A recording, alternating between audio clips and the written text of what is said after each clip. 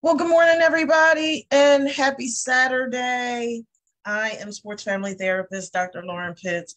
I don't do April Fools, but I'm hyped about the fact that it's April, y'all, because that means that the NFL draft is at the end of the month. Welcome back. Get to Welcome see, back. get to see. My name is Ronnie Ransome, and this is episode 118 of House Talk Pregame, everybody. How's everybody doing this morning? I'm cold. Doing well. Doing well. So we got a special guest lined up for everybody today. We have former quarterback at Hampton University, Mr. Daniel Brooks. Daniel, thank you for coming to us this morning. How are you doing? Doing well, man. I appreciate you guys for having me. Super excited, man. Been going back and watching a few of you guys' shows as we were leading up, man. I hope I can live up to the greatness you guys have had on so far, man. Just excited to be here. Oh man, well, we thank you, man. I have no doubts about that, man. I'm excited for the people to hear your testimony, hear your story, man, because it's phenomenal. We had a chance to talk a couple of days ago, and we could have recorded that conversation, and it would have made a great episode. But before we get into that, man, like I said, welcome back, everybody. We got a great show lined up for everybody. Our topic today is unlearn and relearn, right? And so when I was prepping for this topic, I came across this quote that I wanted to share this morning by Alvin Toffler. He has a famous quote that said, the illiterate of the 21st century will not be those who cannot read or write, but those who cannot learn, unlearn, and relearn. And so, we're going to kind of get into that topic of what unlearning and relearning is today, because I think that's extremely important, especially for our athletes as they transition from different phases of the game, from little league to high school to collegiates to professionals and post-career and everything like that. Each one of those transitions, there's things you have to relearn, unlearn, old habits that maybe have to, kind of break off from and things like that. So we're going to get into all of that in a few minutes, but we're kind of go ahead. Oh, I'm sorry, Dr. Pitts, I thought you had something to say. But so before we get into all that, Daniel, we're really excited to have you on. So before we get into all our great things we want to talk about today, tell the people a little about who you are, where you're from, and how you got to this place to be where you're at today.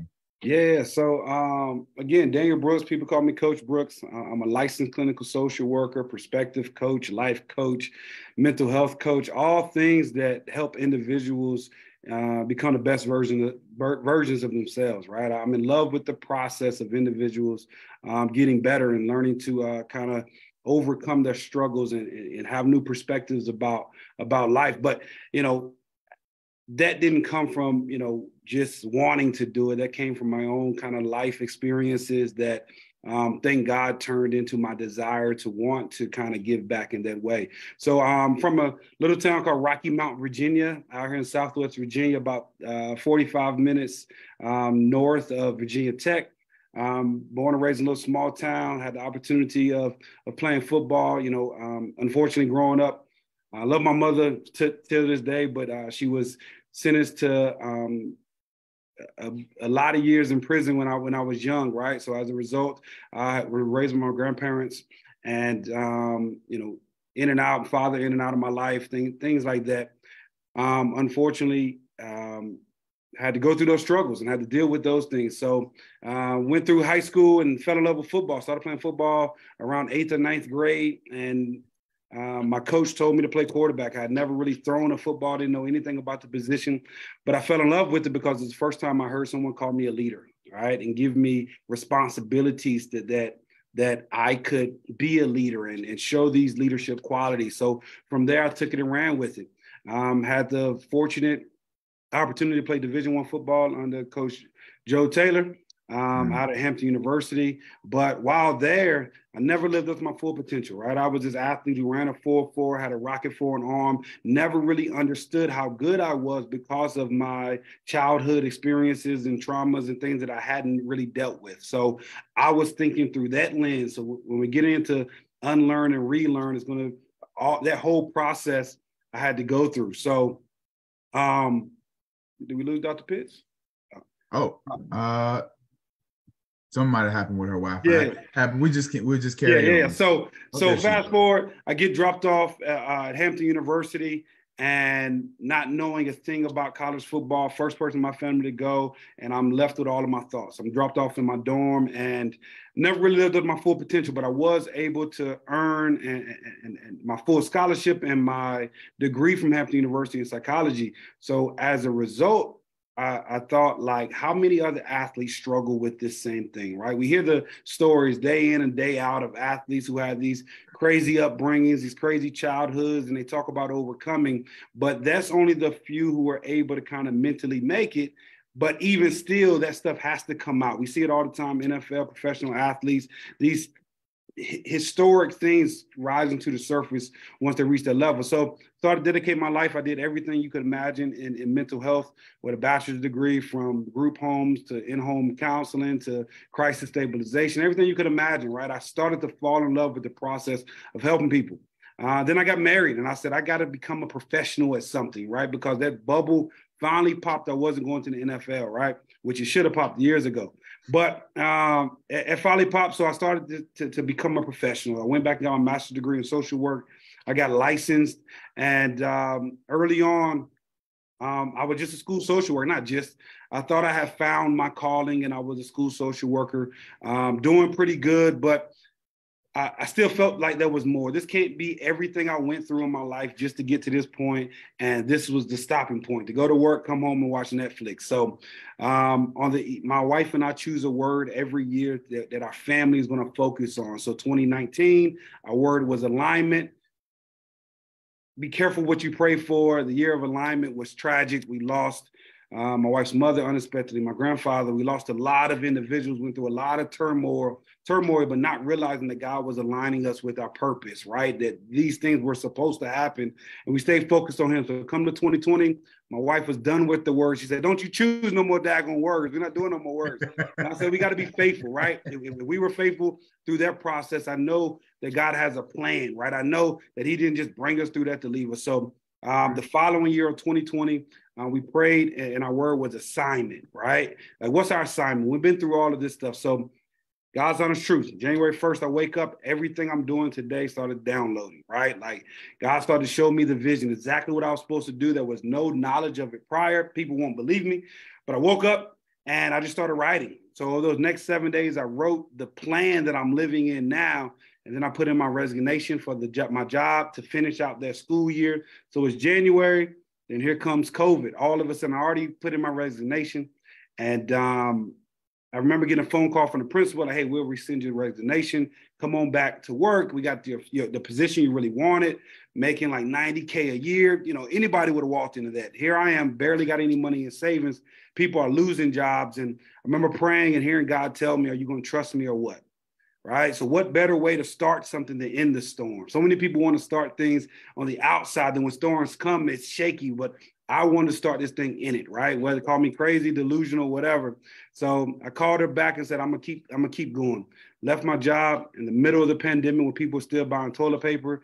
There was no vaccines, there was nothing, and had $500 in the bank. And needless to say, now 2.5 years later, we're one of the most sought after mental health sports agency in all of Southwest Virginia. We've been able to work with over hundreds of athletes, put on combines, camps, work with professional athletes from across the country. Currently located in 4 schools, we're able to clinically provide support for individuals with diagnoses and behavioral needs.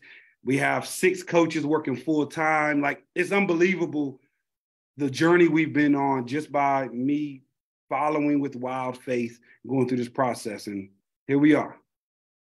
Man, it's such a dope story, man. Yeah, this is my 3rd time hearing it. And I swear each time I hear it, I'm just like, I get re-inspired just to be like, man, all right, I'm ready to go out here and, do some work today. But man, thank you for sharing that, man. Yes, so before we get into our topic, man, I wanted to kind of go over some current events that have been going on in the sports mental health world that I wanted to, get you and Dr. Pitt's thoughts on.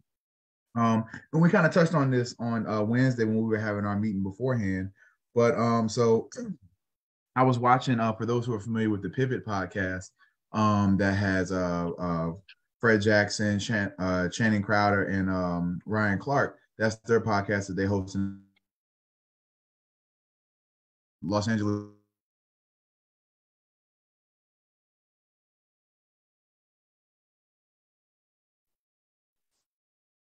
Good old technology, right? Yeah, we love it, right? Indeed. And he's steady going. Yeah. And he didn't tell me, oh, you're back. There we go. Oh, I didn't. Oh, it lost connection. My bad. We have no idea what you said. It's okay. It's technology. What did y'all last hear? Just you were naming off the individuals of the pivot, and you got. Oh, dang. Yeah. We got a storm coming through here, so if my internet get a little winky, just let me know. But no, so the Pivot podcast has Ryan Clark, Channing Crowder, and Freddie Jackson on there. They had Los Angeles Clipper head coach Tyronn Lue on there. And in the middle of the conversation, they were talking about the current season and everything. And he mentioned that since the month of December, his family has lost 7 family members since the month of December. Here we are, April 1st. And so one of the things he said was that he didn't attend any of the funerals because the Clippers were currently at that time going through a 5-game losing streak. And so one of the things he said, and this was his quote, he said, "I'm just built different." He said, if we had won 5 in a row, hell yes, I would have went home for 3 or 4 of the funerals. But when you're going through tough times, people want to see how you react and look at, are you trying to take the easy way out, or do you do something different? And, so, we always talk about on this show, the load and the responsibilities and just the things that we do as athletes, coaches, and everybody who's involved in sports. We make a lot of sacrifices. We make a lot of decisions that, we miss out on things or don't get the opportunity to necessarily do. And when I heard that, and even, Ryan Clark and them were asking him like, well, man, how do you process that? How do you handle that? Because that's a lot to lose 7 family members. And he kind of talked about where he's from.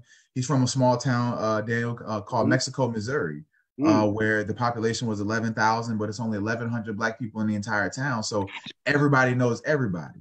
And, he talked about he's got several streets named after him in the area and whatnot, because, he made it from a place where nobody liked him or looked like him, did anything close to what he's doing today. And so, he kind of talked about how, had we been winning and stuff like that, yeah, maybe I would have, took some time off to go grieve and things like that. But he was like, after the season's over with, I'll take a chance to reflect and everything.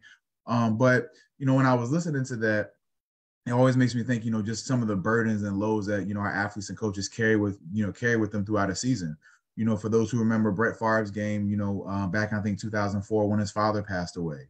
Or, when MJ won the championship, I think it was 95, 96, when after his father passed away, and how he felt with that.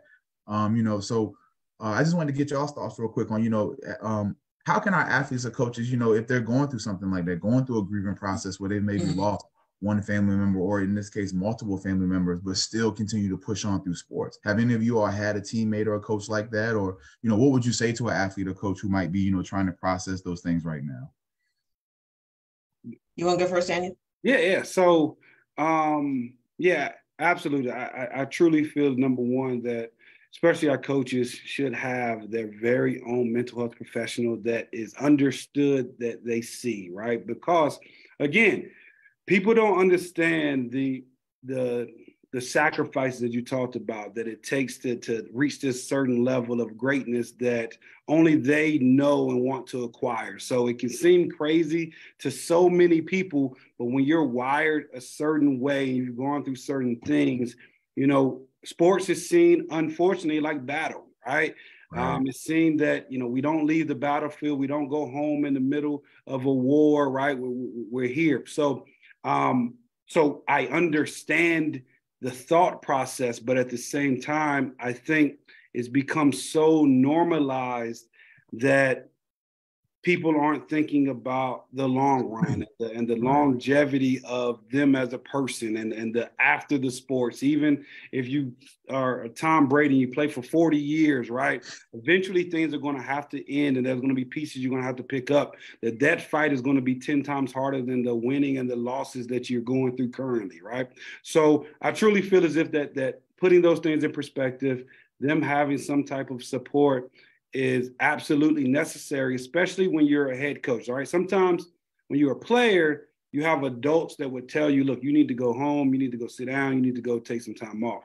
But when you become a head coach, usually there's not too many people above you that are going to tell you to take time off. That's going to tell you, look, you need to reset, because you're seen as the leader and the need for the winning and the losing of the team. So I'm torn between that. Again, we don't know how close he was to the people. We don't know some of those things, but I think that's why we have assistants. That's why we have backups. That's why we have all of these things, right? What's the point of prepping them if situations don't happen that they can step in? A mental injury is just as dynamic and hurtful as a physical injury, right?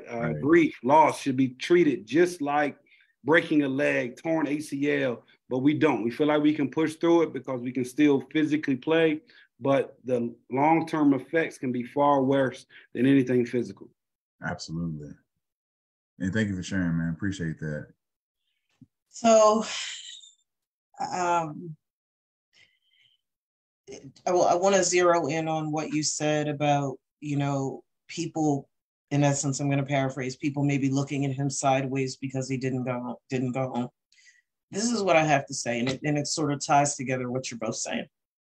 I am very much committed to people giving the people that they love and care about their roses while they can smell them. Certainly not making light of the sanctity, for lack of a better word, of funeralizing those that we love and paying our respects. But I'm a firm believer that paying your respects is something that should happen while they're alive.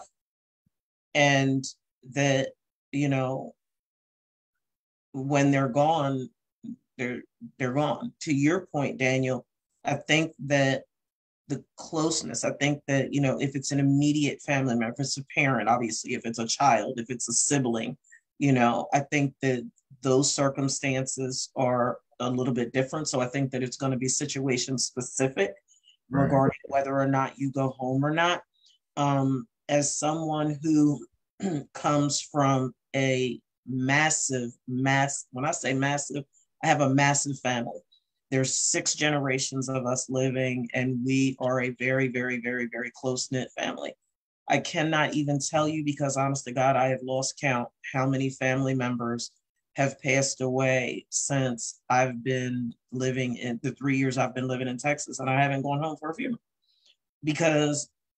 Not because I don't care, not because I don't love my family, care about them, but I give people their roses while they can smell them. Yeah, I'm not taking off to, and I'm not coaching, but I am a mental health practitioner. If it's not somebody close that I need to be there based upon the standards of behavior and the boundaries that I have in place for myself, I'm not taking off work to go home for a funeral. I'm not going to do it. And I know that there's people have said to me, seriously, you're not coming home? I'm not. That's what live streaming is for. We're in an age of technology. No, I'm being dead serious. Yeah. And I've attended those funerals. I have attended those funerals. I just attended them virtually. And I think I shared with you, Ronnie, my 2 of the deaths that I experienced last year happened within a month and a half of each other. One of my former partners, his brother died suddenly in March, and literally 6 weeks later, his sister-in-law, the brother's wife, was killed in a horrific accident in the Maryland, DC area on the Capitol Beltway. No, they knew, and I had been, I'm not with, with him anymore. He's now deceased, but and those were tragic deaths, but they knew that I loved them. Mm-hmm. They knew that I loved them. There was no doubt in their mind. And I think that has to be the determinant. As it relates to the mental health piece, and Daniel, you said it right. There's so many different ways, and I think, Ronnie, you alluded to it. There's so many different ways that we can process grief and loss in a healthy, positive, and productive way. And if we're honest, depending on who it is that's passed away, sometimes being around a whole bunch of family and friends is not the healthiest thing for you anyway. Mm-hmm. If we're honest. Yeah. That's very true. That's what support for. I love the idea about coaches having their own private mental health practitioner that like is on speed dial. But I think that the grieving process is as unique as your fingerprint. Mm-hmm. And I think that people need to find what works best for them based on where they are in the process. So I don't see anything wrong with him choosing to not go home. That's just my take. Right. No, very true. Very true. I appreciate both of y'all's perspectives. Right. And, you know, we've always said it before as well. You know, we think, especially from a collegiate standpoint, that, you know, student athletes should have their own set of mental health professionals that are separate from the quote unquote college counselors that are on campus, because oftentimes most of those college counselors, no offense to them whatsoever, you know, they have a purpose and they serve a purpose on college campuses. But we all know to be true that, you know, you have your regular students and then you have your student athletes, and, you know, there's a stark difference. And, you know, the responsibilities and the burdens and the things we have to do on a day in and day out basis, majority of the college campus, or even for professional athletes, most of the people around them have no idea what that's like. So yeah, they definitely deserve to have somebody who can, you know, talk to, process with them, whether it's on the fly or if they have a moment to really sit down and process things. So definitely prayers to him and his family as, you know, they continue to go through those things. And then the last other thing that I saw this week was Michigan State's head basketball coach Tom Izzo was talking about the transfer portal, and, you know, kind of the chaos that has been the transfer portal for all sports, it seems like, in college football, basketball, whatever the case may be. His specific gripe per se is for those who decide to transfer twice. So we know it used to be when me and Daniel was in school, if you thought about transferring once, you had to sit down a year. And if you tried to transfer up, shoot, it was 2 years for most situations. But nowadays, if you transfer, you only have to, you know, you don't have to sit out, you can play immediately. However, if you transfer a second time, you do have to sit out a year.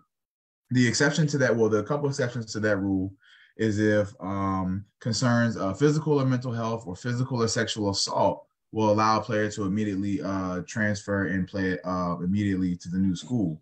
Coach Izzo's gripe was, like, you know, for those who might, you know, abuse the mental health reason for wanting to transfer to a second school because they want to get playing time, or they're not getting a fair shake at the school they just transferred to.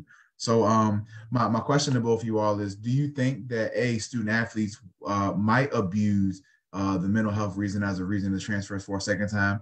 And then what are some of your thoughts about those athletes who feel like they need to continue to transfer to get a fair shake? You know, are they the common denominator, or is it really that, you know, everywhere they go to, it just doesn't seem to work out?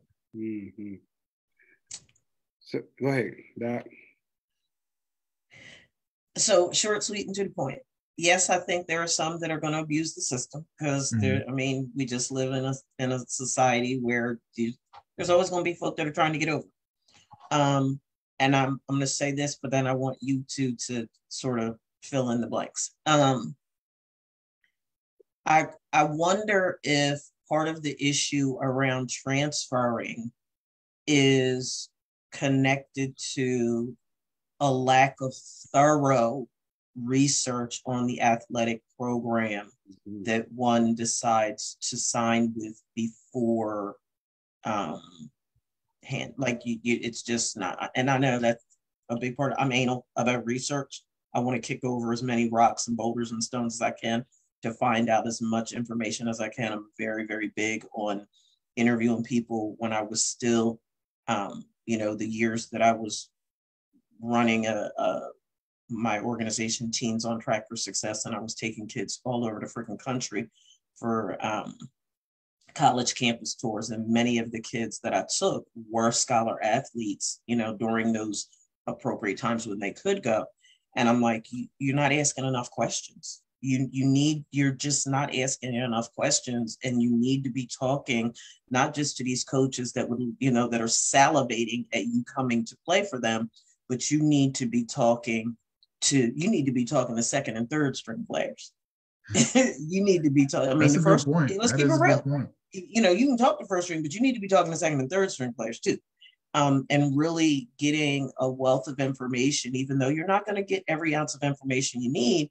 but getting a wealth of information so that you can make a well-informed decision. And I feel like when athletes are better equipped to make a well-informed decision, that could potentially cut down on the need to transfer some. But that's just my take. No, 100%. Some of them are going to abuse it. No, 100%. First of all, I guess to work backwards to agree with you, definitely needs to be a better recruiting process. And because I have not been a fan of the transfer portal, just because, it takes away the level of competitiveness, the level of competition, the level of athletes really earning a spot and really doing the things they need to be a collegiate athlete. Social media, of course, has made it a huge issue with everyone thinking that you play right away, that just because you're recruited, you're the man. And people don't have a real idea about college and the college sport and playing it, right? And how these coaches love you when they're recruiting you, but as soon as you step on campus and you're in practice, you're just another player. You're just another individual. There's not this, connection per se. You got to earn that, right? So better recruiting, and what we do here at Motivate the Game is that we teach athletes. You touched on it, Dr. Pitts, where yes, you need to interview the school, but also I think it goes back to a level of self-awareness on the athlete. I think what we try to teach athletes is you have to know yourself, know what situations you do well in. Like all of our athletes here at Motivate the Game, they all take their DISC assessment, which we call the motivation profile. So through that process, they learn about their communication styles. They learn about the environment, social settings that they're good in. So the more you know about yourself, the more you can go out and want that reciprocated in these situations and not just choosing, names and choosing people. And that's what I love so much, right now about Coach Prime is that he's putting on full display the attitude, the atmosphere of the school and all those things. That's why more recruits are going to come, not necessarily just to be on TV, but because you can connect with the style. You can see some of the stuff where if you don't know yourself and you're going into a school just because of being recruited, you're going to find things wrong with everything, right? It's like, any relationship. You get into it too early, too soon, not knowing about yourself, not knowing the in-laws of the other person, not knowing the lineage, then, you're out back. So I feel as if, because I was an individual who pushed through, wanted to transfer. I feel as if there should be some type of consequence to deter individuals from just doing it, just to be doing it. Because you have to be able to compete and learning a role. Everybody can't be the man. Everybody can't be the starter. Everybody can't do those things. And your what you want has to be bigger than the sport that you play, right? And I just feel as if competing brings out the best in you, whereas, and again, I know there's situations where you should transfer, right? There's always those, but if those athletes know who they are, who are just transferring to cover up a form of quitting, right? And if you get into that habit of doing that, then it's going to be easier and easier to quit, and you're going to find everything wrong externally and never go internally to really focus on you. So that's, So you took the words right out of my mouth. I was sitting here and I'm like, we got to talk about quitting. We got to talk about quitting because it ties into our topic today. And then you took the words right out of my mouth. So I don't have to say. But I do, Ronnie, I want you to say what you need to say. But before you jump into the topic, I want to circle back to something we said a few minutes ago, and I'll tell you what it is in a minute. Go ahead. Bet. So, Daniel, I want your thoughts real quick while we're talking about this. So, how do you feel about high school athletes who reclass? Because I don't know. There was a clip circulating last week that I saw. It was I don't know if it was like an Under Armour camp or something, but there's this 5-star player who's a class of 2024 from IMG Academy down in Florida. He's a DN. I think he's like one of the top 10 players in the country. He went against a freshman offensive lineman who's like top lineman for his class, whatever class, freshman class there are now. Dominated. Mind you, this kid who's reclassed in 2024, he's reclassed twice. So technically, I think he's like 18, 19 years old already. Got put on his ass by a 14-year-old freshman. But he's still a 5-star recruit. So how do you feel about high school athletes who try to reclass to try and get themselves a better position to get recruited and everything? You're going to get me in trouble. So if you got it, you got it, right? Like regardless of who you're playing against, who you're reclassing against.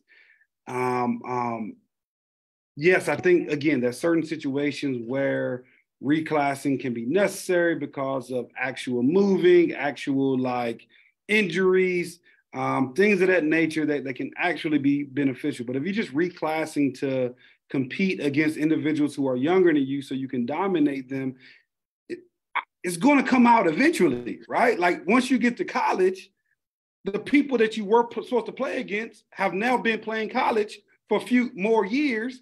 So you're not going to play over them, right? So is the goal to get to college or play in college, right? And that's where I think gets confused, right? Because so many people want the glorified signing day, the social media, the taking the pictures, the all that. Yeah, to take stuff. One hat off and throw it around yeah. like I ain't going there. Let me put this one on. Like everybody wants that, and they think that college is the end goal when college is just the beginning. Right. The end goal is graduating as the collegiate athlete and being able to accomplish the goals that you want to accomplish, or if you leave early, going to play professionals. But so social media in our society glorifies the idea of being recruited and the big announcement and all of those things, which then in turn turns into the reclassing and all those things. So again, don't shoot the messenger. I get it. There's certain situations where you have to, but I still feel as if you're moving backwards to go forwards, that's never a good recipe. That's why I feel as if JUCO, junior colleges and things of that nature are better equipped, because at least you're still playing against your age group. You're still competing against actual competition that you're going to be competing against at the next level. I just never believed in going backwards to go forward. Right. Dr. Pitts, I will finish with my point. So go by all means, go ahead and add your point real quick. So just to piggyback on what Daniel said real quick, and it ties directly to what we're getting ready to jump into today. That's learned behavior. Is learned behavior, whether it's the quitting piece or the going backward, going for, all of that is learned. And we're going to get in because this is such a powerful topic.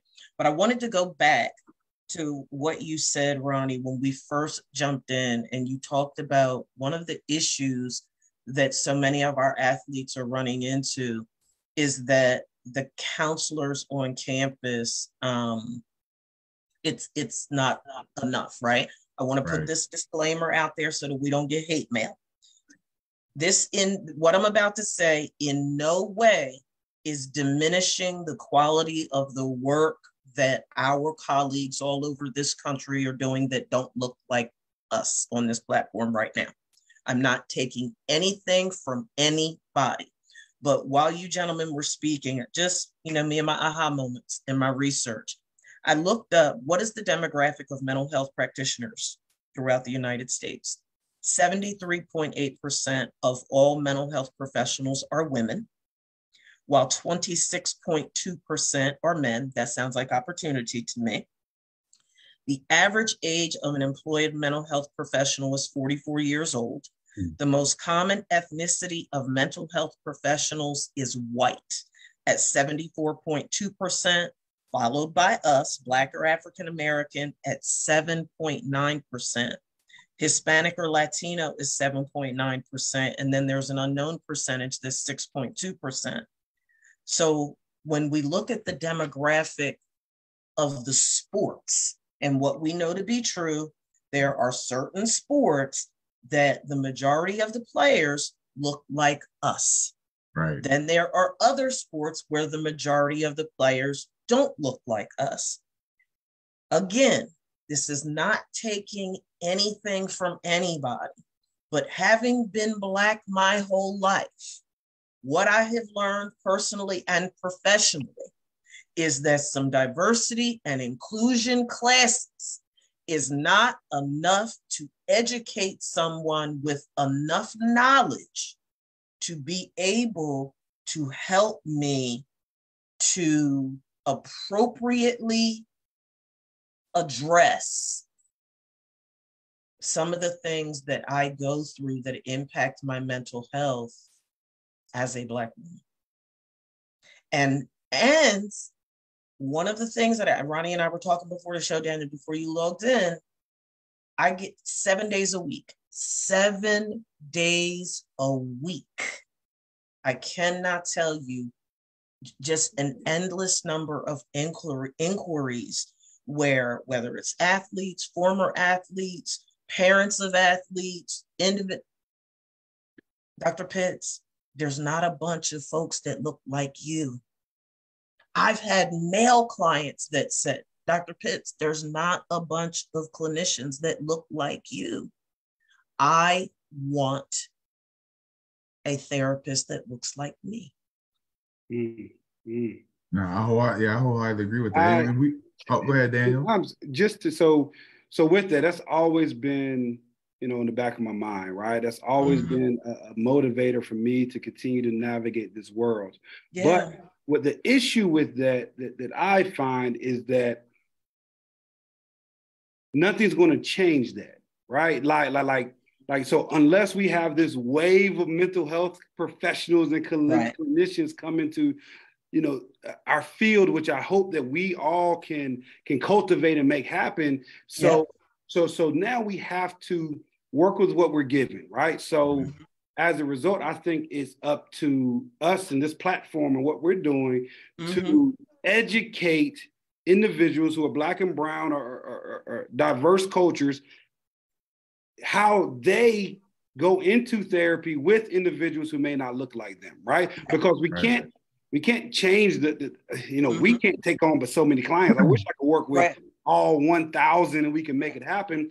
And you said diversity and inclusion classes aren't enough. Cultural understanding is not enough. So now I think by having platforms like this and educating our athletes, and the big thing we do at Motivate the Game is we teach our athletes how and what they need as far as help.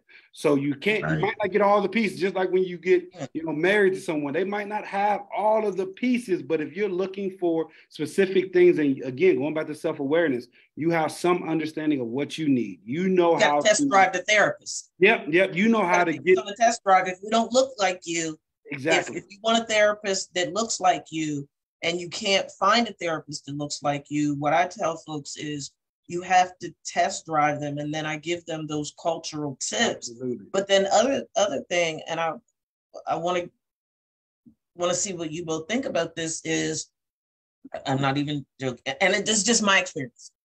The diversity and inclusion classes that I've gone to just as a part of the CEUs that we have to have for this work, even the instructors didn't look like me.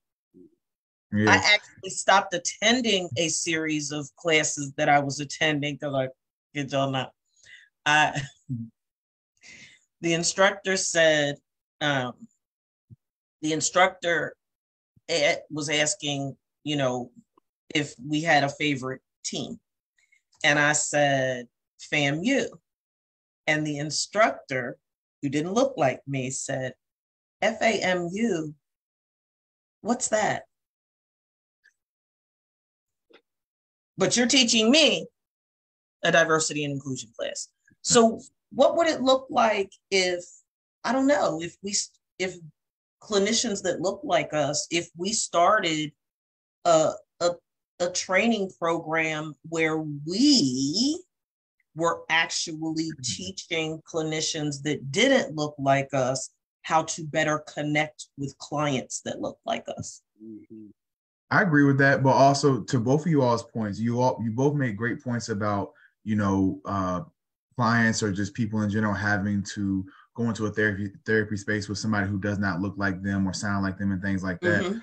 One of the things I always tell people for myself is, like, I come from the country, and where I work at now is predominantly in the city environment. So, low-income city neighborhoods, apartments, public housing, things like that. Things that I had never, I had family who lived in those environments, and I would deal with them in those environments, but to just be in that environment every single day was something I wasn't familiar with.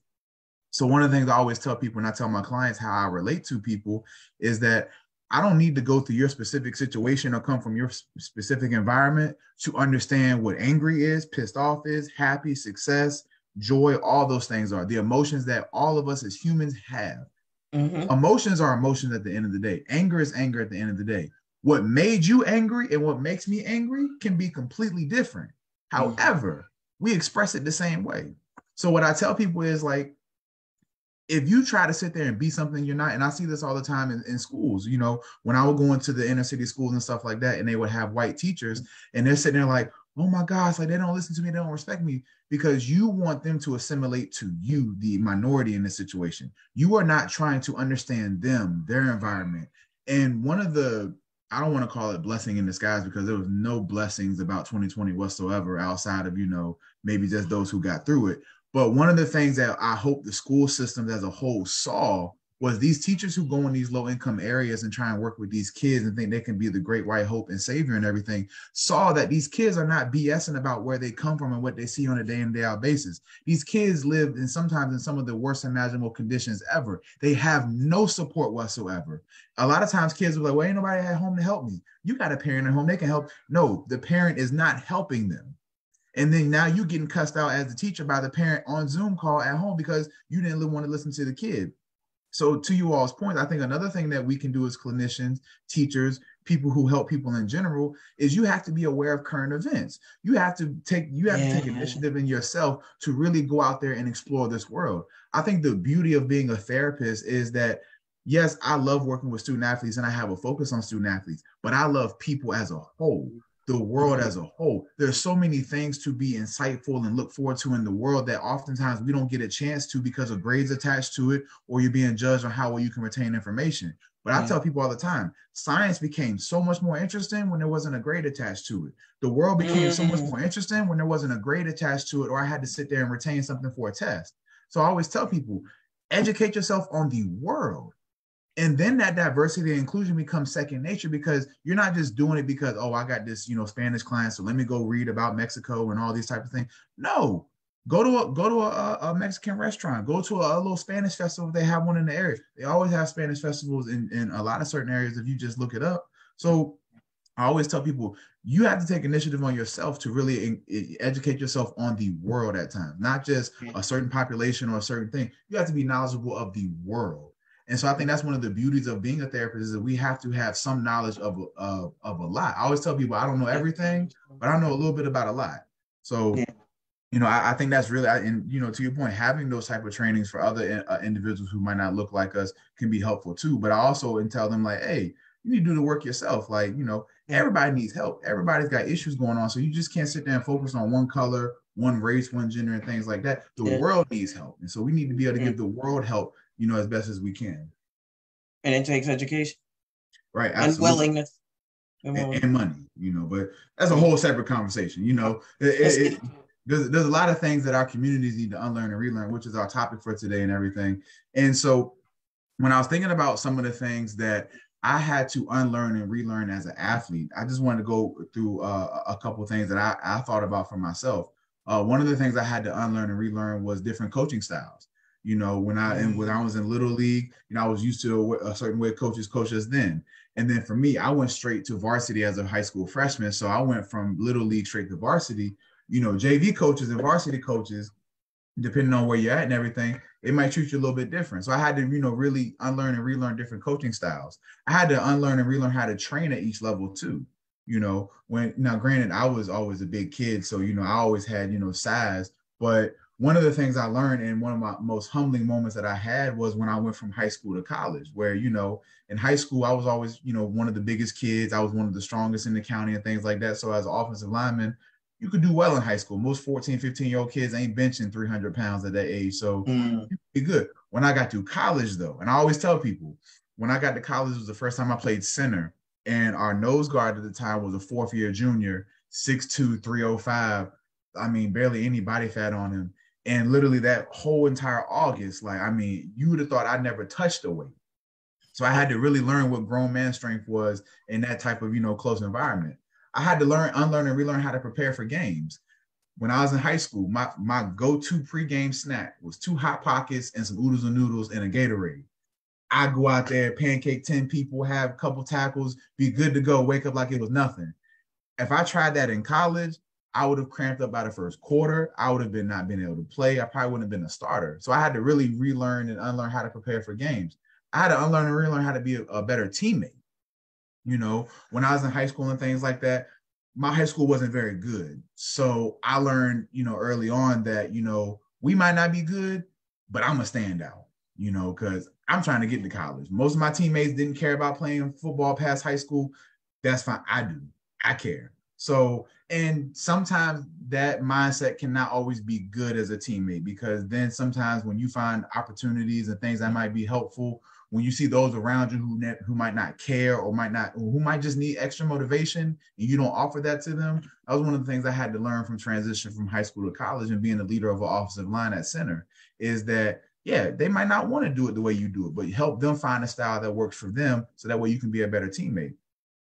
So Daniel, real quick, what were some of the things that you had to unlearn and relearn in your athletic career, as you went up the different stages and everything? Yeah, I think number one, the first thing I had to learn in general is that everyone at every level only knows what they know, right? So often we can think that everyone knows everything, but that the reason why there are certain levels is that individuals only know what they know in order to teach you, right? So learning and understanding that, and not resenting the coaches or the parents or the staff or whoever you were around for not teaching you certain things, right? Like they only knew what they knew, right? So that was one of my biggest things. And then again, for me, one of the things I had to learn and relearn was kind of like you said when you got to college, is that everybody was the man once you got to college, right? Everybody was the man of their school, right? So there were every quarterback who came, who was recruited and got a scholarship back home, they had a community and a family that was rooting from them, that they dominated at their high school, right? Every single person who made it, especially when you get to Division II and up, every single person was the star athlete or one of the star athletes on their team. So when you got there, what separated you was, again, your mind. Everybody could run, everybody could jump, everybody had a story, everybody had those things. But one thing about me is that I struggled with my self-confidence, because in my growing up, and nothing wrong with, I grew up in a very religious household, and then we grew up in a small town, so that there was no I in team, so you kind of shied away from thinking any more of yourself, right? But then when you get to college, you recognize that if you don't have some level of swag, some level of internal self-confidence, then you'll never play, right? So I had to relearn over years how to even have confidence in myself, and how to have that, at least somewhat of that individualistic mentality of, I'm going to become the best version of myself. I'm going to show up. I'm going to work hard. I'm going to do all these things separate from everybody else to give myself this leg up and this mental edge. So that was huge for me, is that you have to have some level of self-confidence and some level of, you're the man, that for me went against some morals that I had been taught of thinking higher of yourself or lowly of yourself. And then something in the long run that I wish I would have realized years ago in college is that then when you become self-confident, then people tell you to be humble. What in the world? Which one is it, right? Be humble.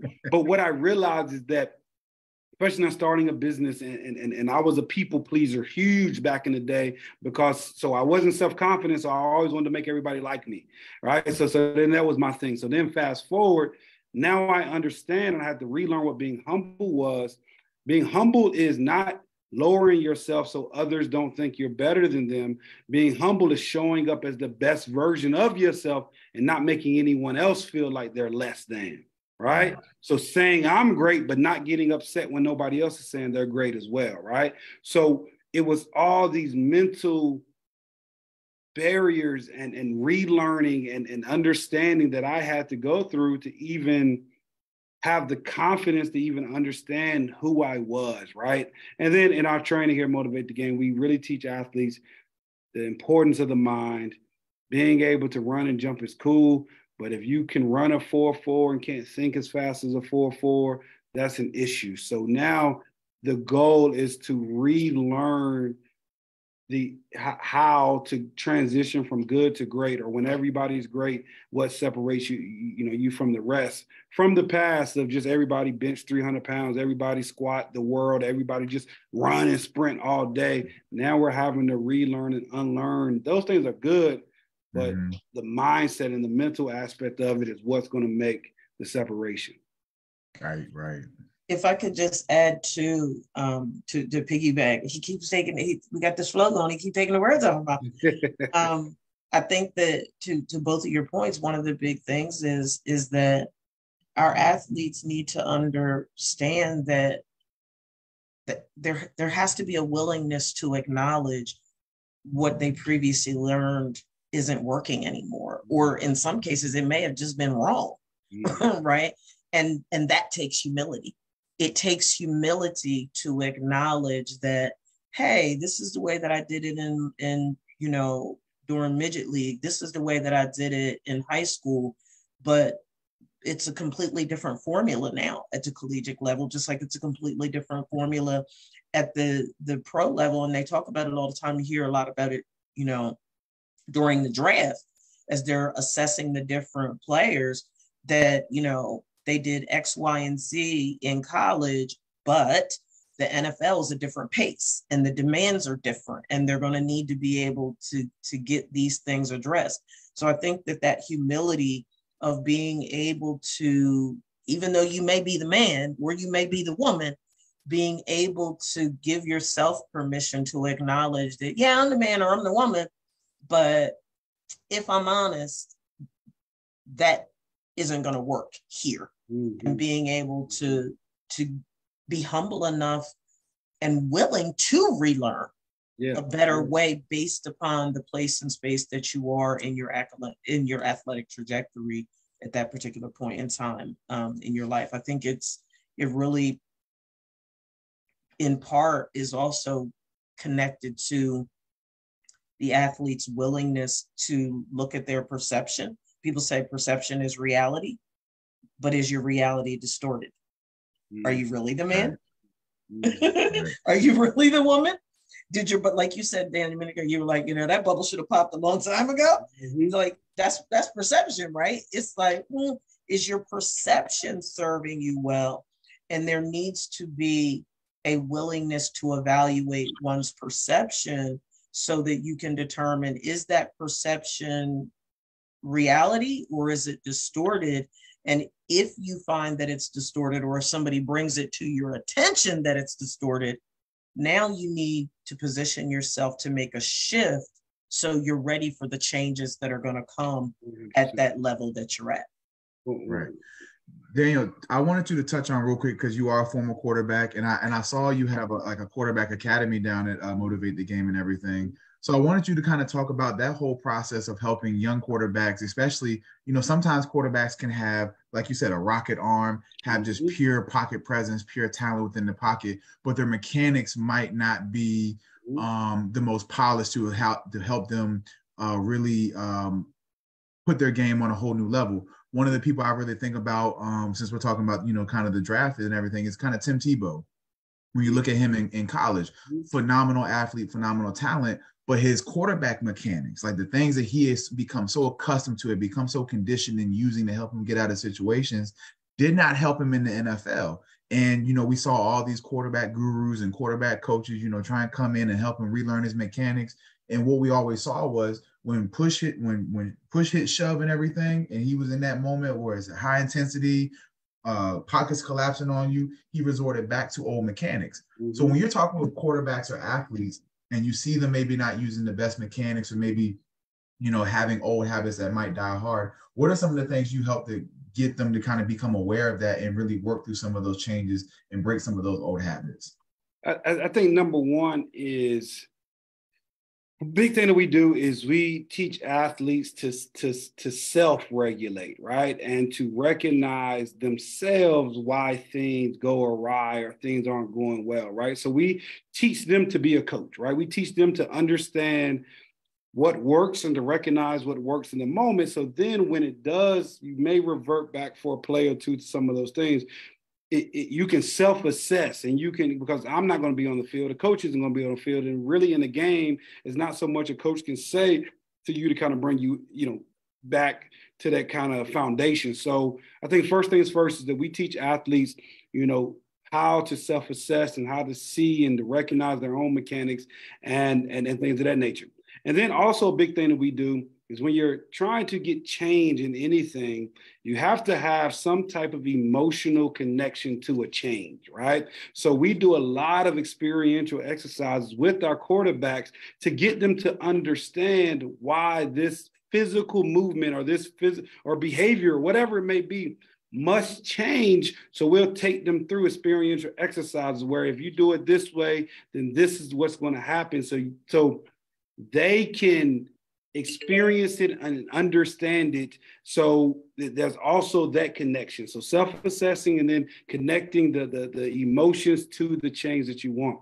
And then, at the end of the day, it's understand them also understanding that, as you said, that Tim Tebow ultimately couldn't get to where his play could do well in the pros, right? So also getting athletes to understand that you may not be able to change enough for that particular level that you're trying to get to. So we do this thing, we teach our athletes, it's gratitude over greatness, right? We're going to chase this level of gratitude of where we are in the moment, what level we're on, what gifts we've been blessed with. Yes, we're going to try our best to change it, to continue to raise levels. But when we think about greatness, greatness is based on someone else's opinion. Greatness is based on someone else telling you you're great. Greatness is based on, especially in team sports, right? Like you're waiting for someone else to affirm you that you're great or to choose you. Whereas if you're grateful for every level, if you're grateful that you're the midget league quarterback, if you're grateful that you're the high school starting quarterback and you are in that moment, then you take every level for what it is, right? Because to bring it back full circle, as coaches, it's our responsibility, and I feel as if this has been something that we need to unlearn and relearn, is we need to stop, this is going to get me in trouble, we need to stop coaching individuals to go to the pros, right? We're coaching them to do this thing that everyone knows is almost impossible to do, right? And I feel as if we need to be coaching individuals how to become the pro, to be maintained as a pro if you're going to be, as opposed to going to the pros, play hard, because now we're teaching this, we're setting them up for these mental health issues in the long run, because we're telling them, oh, you can do this, you can do that, you can do this, you're going to go to the pro, you're going to do this, this is what the end result is. And then when that doesn't happen, now all these things, it's cookie crumble and we kind of fall apart. So I think the coaching process needs to be transformed into dominating the moment, dominating and understanding who you are, learning the process of how to learn mechanics, learning the process of how to understand your movements, learning the process of how to manage your emotions. So as you get to every level, you learn to dominate that level. And if you're blessed enough to get to the next one, then that is phenomenal. But there is no pinnacle to success, right? There's no, as soon as you get to a level, you don't even realize you're at that level, right? Like all of us are doing things that we dreamed about in the past, and now we're doing it. We don't even realize we're doing it, right? There's no mountain peak. So that's why gratitude has to come in, so you can be mindful of where you are. And we need to teach athletes to understand and dominate where they are in order to have a foundation for that next level. Right. In other words, and one of the things I always tell, I'm not a dream crusher. I'm just a realist. I'll never crush your dreams, but I will be real with you and what that dream looks like, reality of what it is you want to set out to do. And especially with football. And I only have like maybe a couple more questions left for you, Daniel. And I don't know how many Dr. Pitts has related to the topic, but one of the things I wanted to ask you was, you have a son and everything, a baby boy. And I get asked all the time, oh, are you going to let your son play football? Is he going to play football like you? And honestly, I'm on the fence. My heart wants to be like, hell yeah, I want him to play like that. That would, you can catch me every Saturday, Sunday, and during the week on the practice field and the football field. I would just be a kid in a candy store. But the reality of it is, I also know the sacrifices, some of the things that it took to get to the level I got to, some of the things that I wouldn't wish him to do. So when you think about, your son as he gets older and he wants to, enter the world of sports, are there some things that you've had to unlearn and relearn as a coach? And maybe if your son wants to play football or any sport, that you would give to him that maybe you didn't have when you were growing up playing sports? Yeah. So number one, understand, I know this is ruffle people's feathers, but to understand the game of it, right? There's a difference between like team sports and individual sports, right? So you got boxing, you got tennis, you got golf, and then you have these team sports where essentially you have to be chosen. I don't care how hard you work. I don't care how many hours you put in. Someone still has to see you at the right time to choose you, to tell you that you're this and all this stuff. So number one, to understand the game and the desire to want to be a part of the game of it, right? Number two is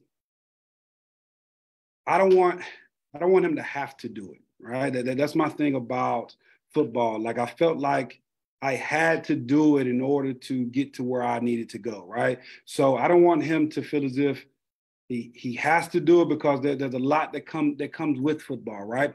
But on the flip side, all of the amazing attributes and things that I got from football and the life lessons and the parallels. So making sure he understands those at an early age as well.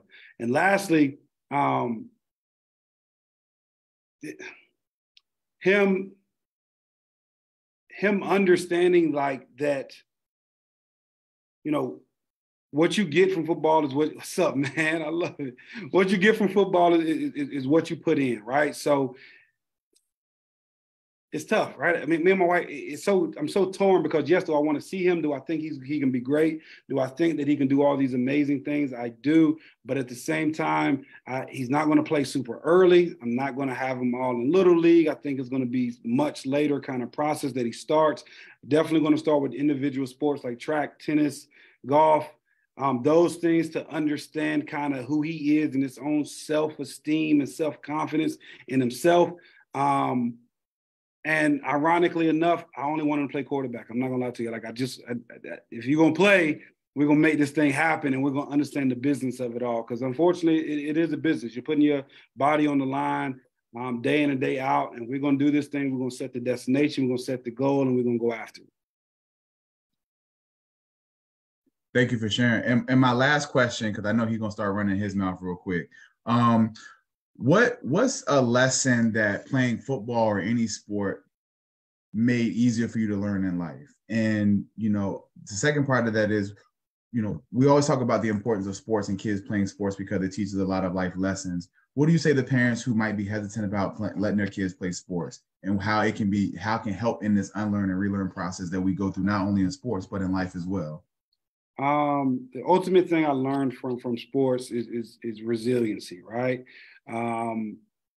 Life is not about the happy moments, right? Happy moments are, as much as we recognize them, if you really think about it, they're few and far between, right? Life is about managing the pain, managing the setbacks. As my grandma said, you live long enough, you're going to go through something, right?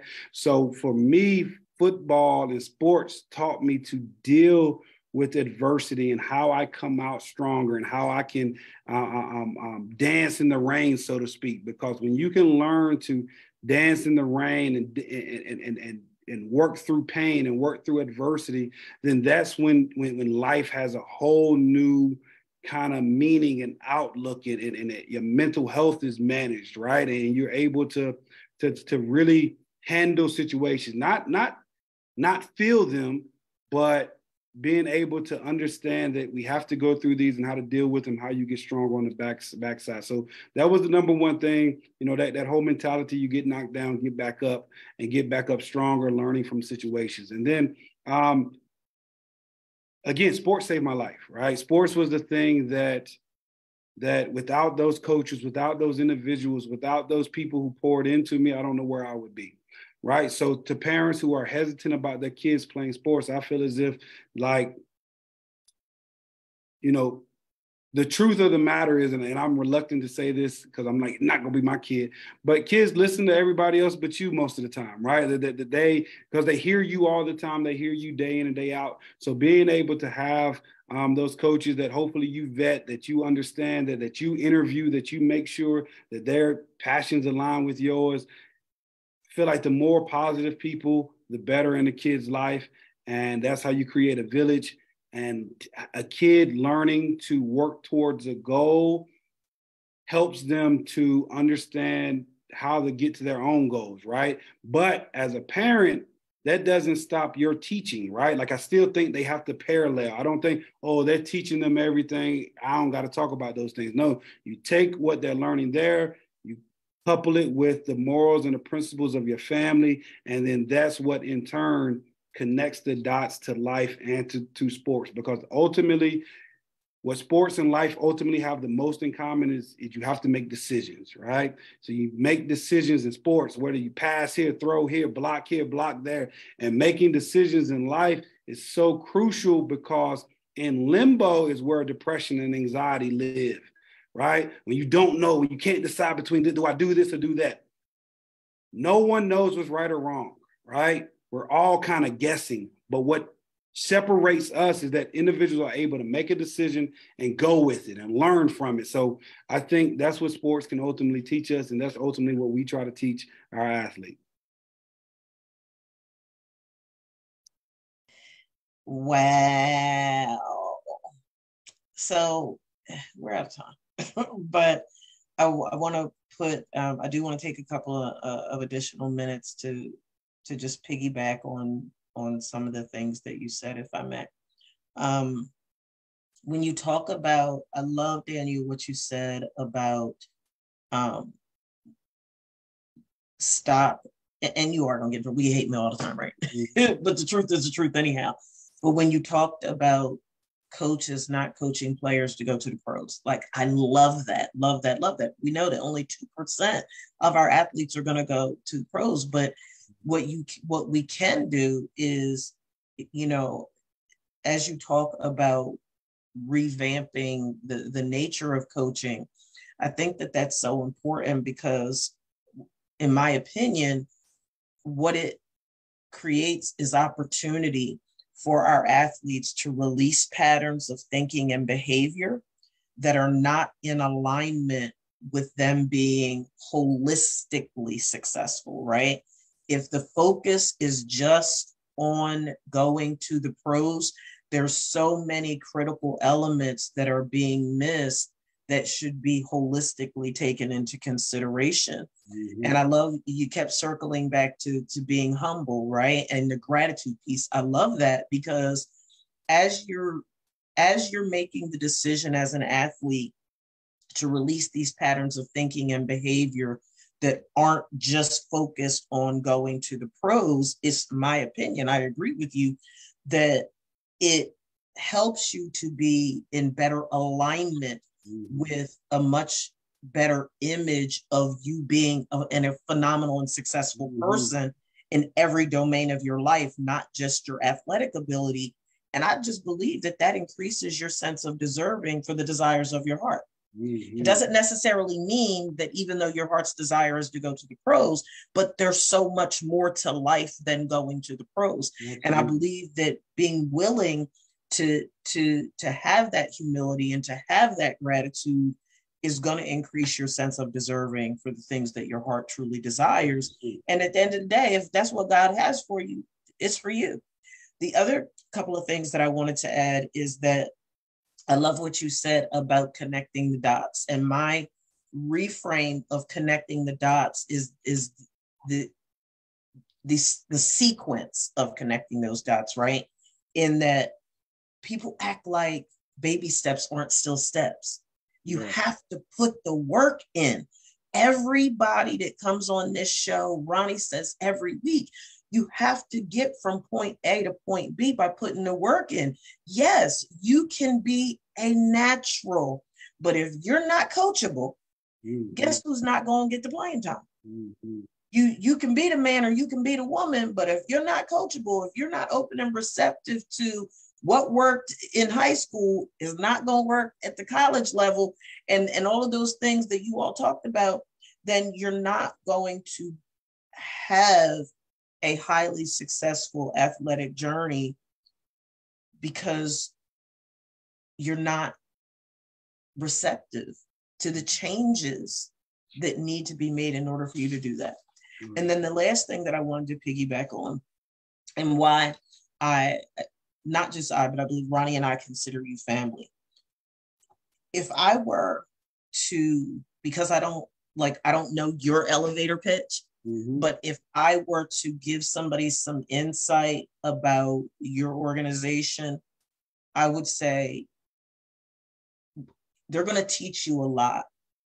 But I believe if you go to work with him and his team, you're going to begin to define, design, and refine yourself in a way that is going to be instrumental in helping you to create a holistic image of yourself that is going to prove beneficial to you being a better athlete. But guess what? You're going to be a better man and you're going to be a better woman, which is going to be sustainable for the rest of your life, long after you stop playing sports. 100. I need that clip when we done. I can make that. You need me to email you that? I need to send it to you. Because that's my reframe, for real. Like, as you were speaking, I was like, that's it. He's teaching them how to define, design, and refine themselves holistically. And oh, by the way, the benefit is you become a better athlete, but holistically, you're a better person. That's the byproduct. Oh my God. We're going to go another 30 minutes, but no, that's the byproduct of it. Like you just so happen to get better at your sport, right? Yeah. As I say, sports is a vehicle. Eventually that thing is going to break down. It's going to be out of gas. You're going to stop somewhere. But you need to make sure that wherever that vehicle stops, whether it's college, whether it's the pros, whether it's wherever it's at, when you get out of that vehicle, that you're can sustain and you're okay, and that you can walk just as far as that car has taken you on your own. So 100%, Dr. Pitts, man, Ronnie, this is phenomenal, man. I really appreciate you guys. Man, y'all got my son over here want to give y'all a pound because y'all over here dropping gems and everything. I love it, man. Give him a pound. There you go. But man, Daniel, thank you so much, man, because I knew how. Go ahead, telling me like you knew because me and you talked about it that Daniel was gonna be a phenomenal guest. Yeah, you was like, "Yeah, Daddy." Yeah. So, but Daniel, real talk, man. We appreciate you so much, man. Yes. And tell the people how they can find you, man. Where they can find you at. Yeah. Please, social media. Please, on social media, IG is motivate_the_game. On all platforms, IG, Facebook, follow us, connect with us. Email address is motivatethegame@gmail.com. If you have an athlete or an individual that you want to find out more information, go to our website, motivatethegame.com. Yes. Every Monday, we have a radio show on iHeartRadio and WDRB radio based out of Charlotte called Motivated by the Game. Every Monday, if you go on iTunes, you can look up WDRB radio. It is a talk show radio. So it's not like you can go back and listen to them, but every Monday at 10 a.m., you go on from iTunes, you can hit WDRB radio, save that station, and at 10 o'clock, you'll hear me live every Monday. Motivated by the Game, man. Just giving out information to help individuals win at the game of life and win that championship. So I really appreciate you guys. This has been phenomenal. Excited about, all the possibilities that's going to come. Yes. And your family, man. So, if you want to come back before our season's over with, you're more than welcome to. We're definitely going to have you back on next season, man. Absolutely. Because people got to hear your voice, but they're already hearing you on the radio every week, man. So once again, Daniel, thank you so much, man. We really appreciate this. For everybody out there listening today, make sure you check us out on YouTube, like and subscribe to the page. It's under Dr. Lauren Pitts, under Dr. Lauren Pitts, and also on drlaurenpitts.com as well. You can find our show information on there. Register to be a guest on the show. You can also find us on Apple Podcasts, Spotify, Facebook, Instagram, TikTok before they ban that. So make sure y'all check it out, like the page, and thank you once again for episode 118. We'll be back here next week. Ronnie, and he had to go because he had a client that he had to see. So I just want to say you forgot to mention one key thing about Daniel that is so incredibly important, and that's that he's a Dallas Cowboys fan. Oh, well, you know what? See, we'll edit it. He's a Dallas Cowboys fan, everybody. We'll just edit this part out so they don't have to worry about that. I did that on purpose, you know.